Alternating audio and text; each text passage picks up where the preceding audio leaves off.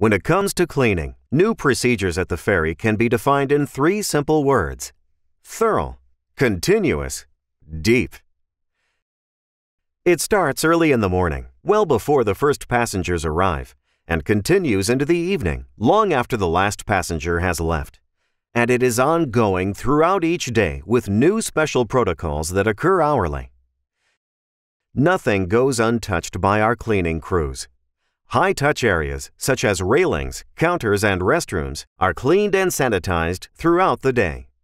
This includes doorknobs, light switches, countertops, and our elevator, as well as food prep areas, desks, computer keyboards, and telephones.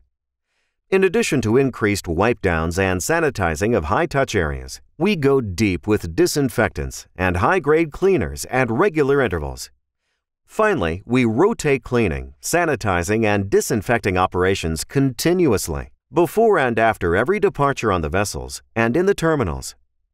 After arriving at port, the marine crews go through the entire vessel, wiping down all high-touch areas, seatbacks, windows, railings, and restrooms.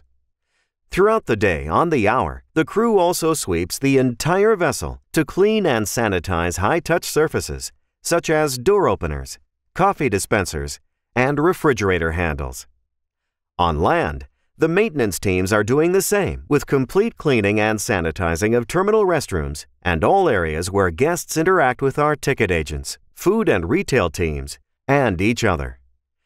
You will see some of our maintenance and marine crews cleaning while you are on board or ashore, but there is far more you won't see going on behind the scenes as our teams prepare for your arrival and re-sanitizing after passengers have left for the day.